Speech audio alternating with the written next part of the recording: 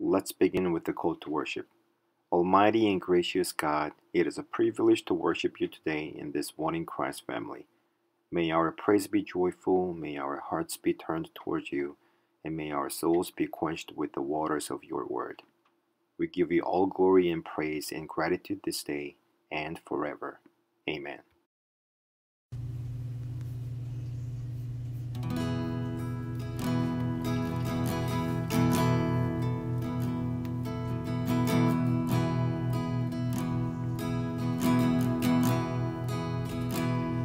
Cast my mind to Calvary, where Jesus bled and died for me.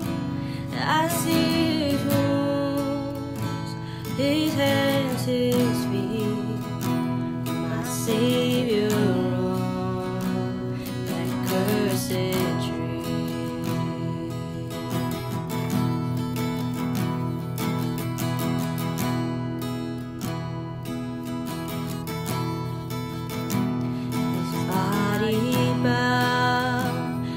Drenched in tears, they laid him down in Joseph's tomb, the entrance sealed by heavy stone. Messiah still and all alone. Oh, praise the name of our Lord our God. Oh, praise his name forevermore. For endless days we will sing your praise, oh Lord our God.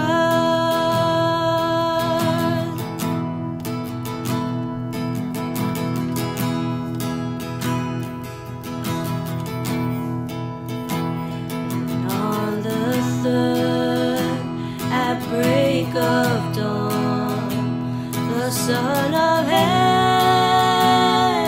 rose again. Oh, trample death, where is your sting? The angels roar for Christ the King.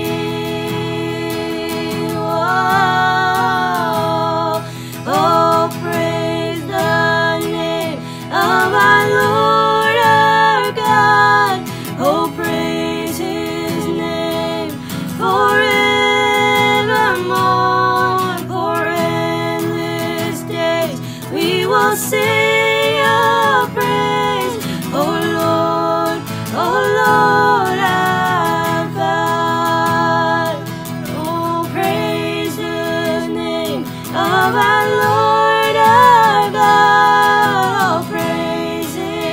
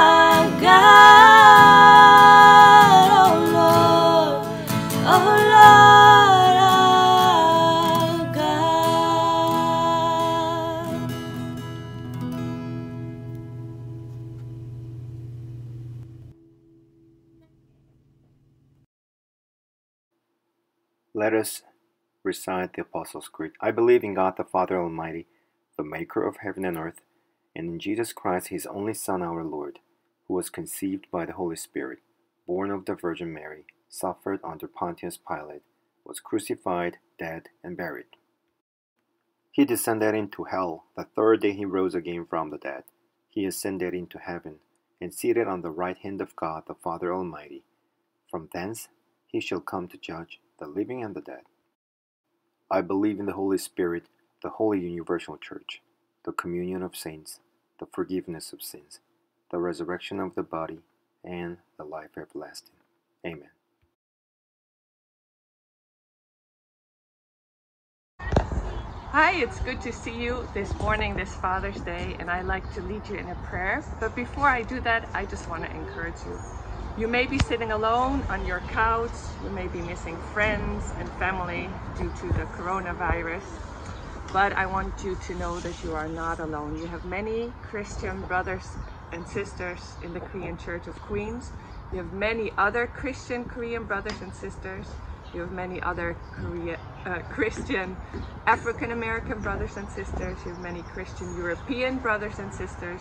You have brothers and sisters all over the world. So we are all connected, and that's the universal church that we confess. In fact, you're not only connected to Christians today, but also to Christians of ages past.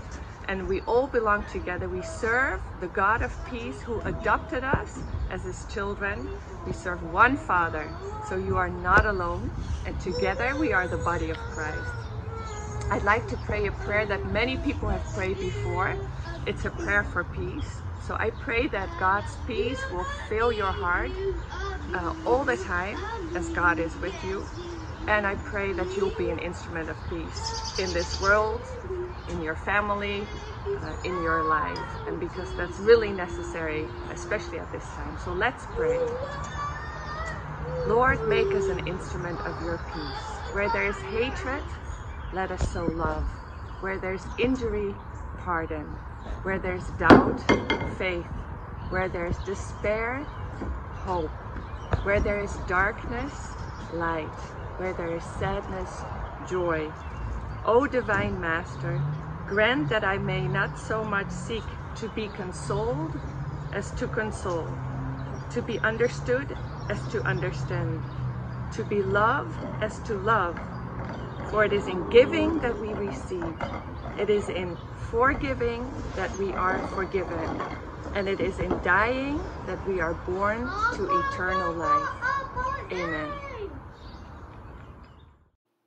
This time, let us bring our offering to God. Please place your offering envelopes into your boxes and baskets. Now allow me to pray for this.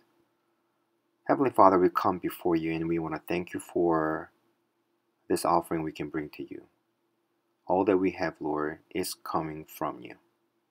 Means, Lord, we confess that everything we have, they belong to you. Allow us to be more generous like your Son, Christ Jesus. And we want to use all these resources for the purpose of kingdom, to save others and bring them over to you. Father, we love you. We love you for everything you have done for us. And we want to give you all the glory that you deserve to receive. In Jesus' name we pray. Amen.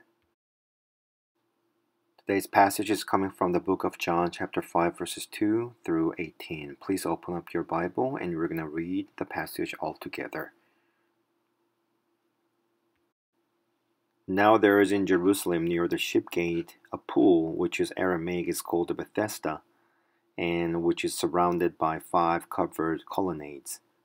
Here a great number of disabled people used to lie, the blind, the lame, the paralyzed. One who was there had been an invalid for 38 years. When Jesus saw him laying there and learned that he had been in this condition for a long time, he asked him, "Do you want to get well?" "Sir," the invalid replied, "I have no one to help me into the pool when the water is stirred. While I am trying to get in, someone else goes down ahead of me." Then Jesus said to him, "Get up, pick up your mat and walk." At once the man was cured. He he picked up his mat and walked. The day on which this took place was a Sabbath. And so the Jewish leaders said to the man who had been healed, "It is the Sabbath. The law forbids you to carry your mat." But he replied, "The man who made me well said to me, 'Pick up your mat and walk.'" So they asked him, "Who is this fellow who told you to pick it up and walk?" The man who was healed had no idea who it was, for Jesus had slipped away into the crowd that was there. Later, Jesus found him at the temple and said to him, "See, you are well again. Stop sinning, or something worse may happen to you." The man went away and told the Jewish leaders that it was Jesus who had made him well. So because Jesus was doing these things on the Sabbath, the Jewish leaders began to persecute him. In his defense, Jesus said to them, "My Father is always at his work to this very day, and I too am working." For this reason, they tried all the more to kill him. Not only was he breaking the Sabbath, but he was even calling God his own Father, making himself equal with God. This is the word of the Lord. Amen.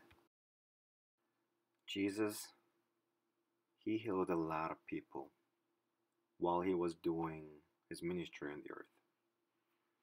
But today we're going to look at this particular man who had been paralyzed for over 30 years of his life.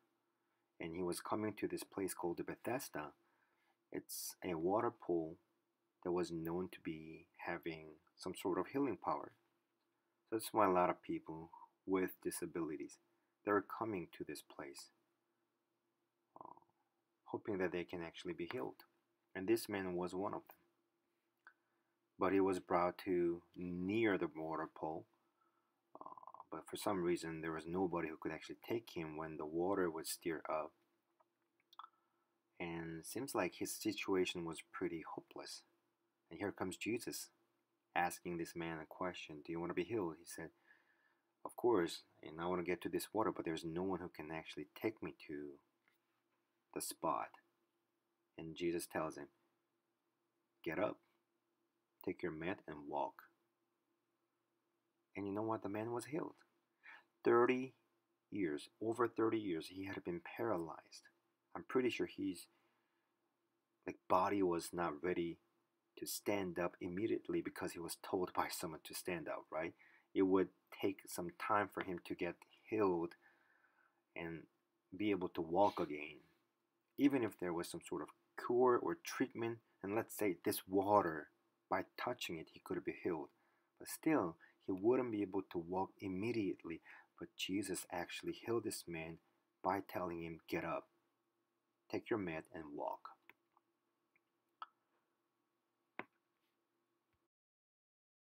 And friends, that's what exactly happened to us before Christ. Yes, we heard about Christ. We know that Jesus Christ is a sinless Son of God who came down to the earth in a human body, and all he wanted to do is saving us, saving whole humanity, securing hope and eternal life for us on the cross through death and resurrection. But then, do we need his grace only at once? In a one single moment of our lives? No, that's not true. We need the grace of God, grace of Jesus, in every single day. And let me tell you, there are 3 things why we need Jesus' grace in our lives. First, Jesus' grace brings our attention to his voice. Look, like this man, we may be stuck in a hopeless situation, or in a situation where there is hopelessness. Means we can't really find any solutions. We are challenged. We're having a lot of issues. So we have only a bunch of reasons to be discouraged. And we can't really find anything good in certain moments. And you're like a stop. There's no way to go forward, backward, left, right. And all that you can do is just sighing all day long. I mean, I can guarantee as we live in this world, although we are following Christ Jesus, because they are full of sinfulness, because they're full of troubles. Hope is in Christ. Hope is not in the world. But we live in the world. We are the one to show the hope of Christ to others, but we are facing with a lot of situations with hopelessness, just like this man.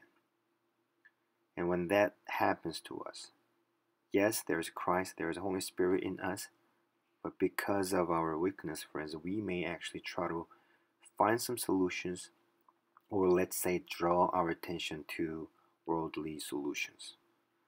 It's stupid and silly, but that's what commonly would happen to us, even as Christians. But Jesus, because He's so gracious towards us, what He can do is, or what He does, He always calls us so that we can draw our attention to Him. And that's what happened to this man. Before the grace of Jesus, like particularly the grace of healing, came to this man, he was actually called by Jesus.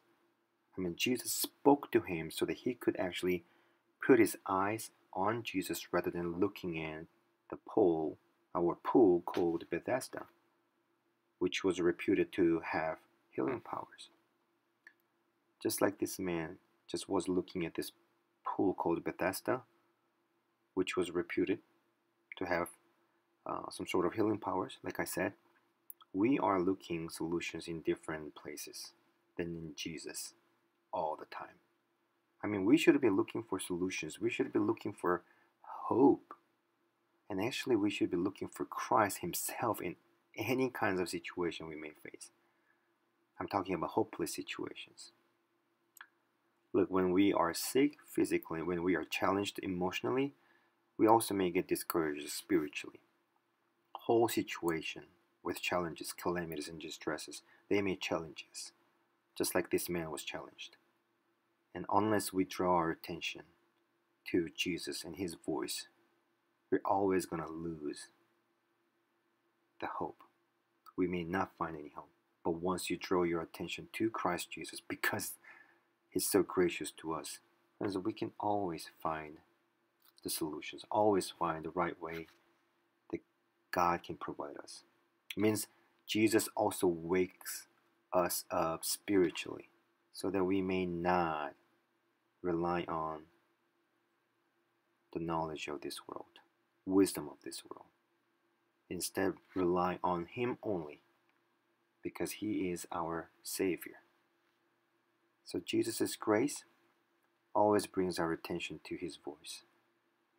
Of course, first and foremost, we can hear Him through the word of the Lord.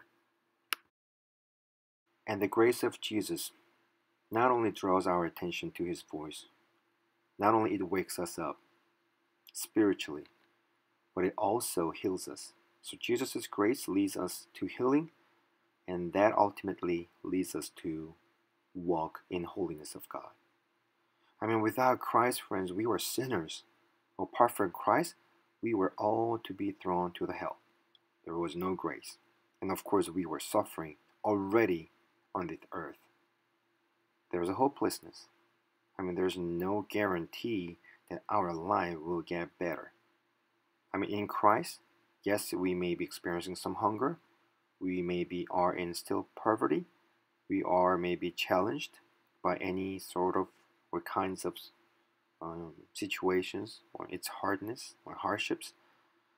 Still, we have a hope in Christ. That's why we can be rejoicing and stay delighted, right? But without Christ, that doesn't happen. But in Christ, because we are in His grace, doesn't matter what happens, friends. We always have hope. Have you ever seen rescued animals or dogs without masters on the street? They looked horrible. They're hungry. They're exhausted. They're scared. But when they are rescued, it's totally different. They look different before and after they are saved. When they are saved, they're medically treated well. They're fed. They're embraced. They're warmed. They're taken care of. And that's what happens to us. Without Christ, we're like straying animals on the street. We have no masters. We just leave what we have. And there's no betterment of our life situations and our condition as well. But now that we are in Christ, we are living in the abundant grace of Jesus. Not only we are healed, but we also stop obeying the world and its sinfulness. But now we obey God, and we live in obedience to God and in the holiness of God. And when I say the holiness of God, it means you are distinguished in Jesus and His freedom. I'm talking about the freedom that Jesus secured for each one of us on the cross. And because there is a freedom that came through Christ Jesus, you are free from hopelessness, anxiety, uncertainties. And of course, ultimately, you are free from sin, its result, which is penalty, the hell, presence, and power. So friends, Jesus' grace leads us to walk in holiness of God. And it heals us. Lastly, friend, Jesus' grace makes us focus on God's calling. Look, Jesus was so into His calling to save people. Like, not only He healed this man who was paralyzed for a long time. When Jesus faced this guy again, He reminded him that he should stop sinning so that worse thing would not come at him. And basically He was telling that you should now live with faith. But because this man who was healed by Jesus started walking around with a mat, which was against the Jewish tradition of Sabbath. I mean, religious leaders of the Jewish community, they were curious. Who was it that told this guy that he's allowed to walk around with his mat? I mean, I'm surprised that these Jewish religious leaders were not even surprised by the fact that this paralyzed man got healed. I mean, at this moment, they probably would have started thinking, maybe Jesus is the Messiah, the one that we had been waiting for? I mean, instead of being humble and thoughtful more about God's working in their lives, they were actually becoming more mad at Jesus as soon as they found out that Jesus was the man who actually told this paralyzed man to walk around, which was against their tradition. And they were so set for killing Jesus Christ. I mean, at this moment, I'm pretty sure Jesus could feel the tension, but He didn't really not care.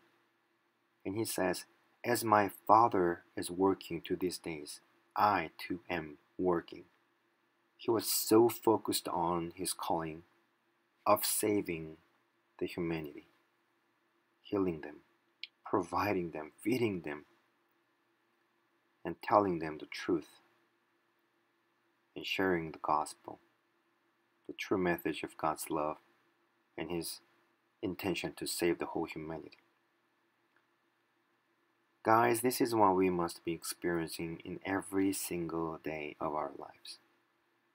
I mean, there's a grace of Jesus in our lives. In fact, we all are saved because there is grace of God, grace of Jesus. And not only grace of Jesus would wake us up to draw our attention to His voice, to His will. Like heal us physically, emotionally, spiritually, right? And would encourage us to walk in holiness of God, in distinguishment of living on this earth. You are here on the earth, but you're not following the world and its knowledge, but you're following God. And of course, you're so focused on the calling. Ultimately, God called all of us to make disciples, just like we could become disciple of Jesus, and children of God by His grace. That's what we do. I mean, calling other people to God as well. And just like Jesus could be so bold and fearless, we should be like Jesus, be bold. Means no persecution, no barrier will stop us from accomplishing and fulfilling God's will that is set for our lives. Why is that? Because once you experience the supreme power and authority of God and the unfailing love, mercy, and grace of the Lord, you want to give your life to God and dedicate yourself to Him and to His calling only rather than anything that you can see and find on this earth. So friends, how you can live with the grace of the Lord? You and I, we must seek it. God communicates His will first and foremost through His Word. Knowing that, friends, we must focus on His Word. Just expose ourselves to reading and meditating it and seek the grace of God. And there's one thing we should remember. God does not reprimand us and scold us for asking Him to show His grace to us. James chapter 1 verse 5, if you think you lack of wisdom, you should always ask God and He will give you generously. And God is God who generously gives His grace towards us. And when there is the grace of the Lord, it wakes us up. It draws our attention to the Lord, not to the world. It heals us. And it allows us to walk in His holiness. And of course, it always gives us the ability to focus on His calling toward our lives. Friends, I really hope that you will live with that grace. And because when we live with that grace, friends, you're never going to grow weary. Instead, you will always stay delighted, assured, and strong in faith. Let me pray.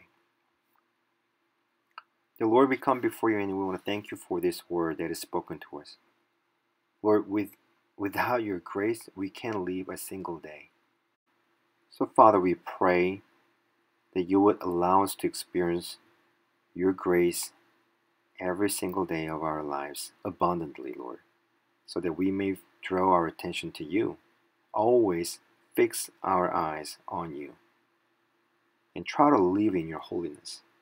Live with the freedom that came to us or given to us as a free gift of salvation through your Son, Christ Jesus. Also, not only, Lord, we pray that you would allow us to know the exact calling to each one of us, Lord, but you will also help us to live out your calling. And thank you for giving us your purpose to our lives.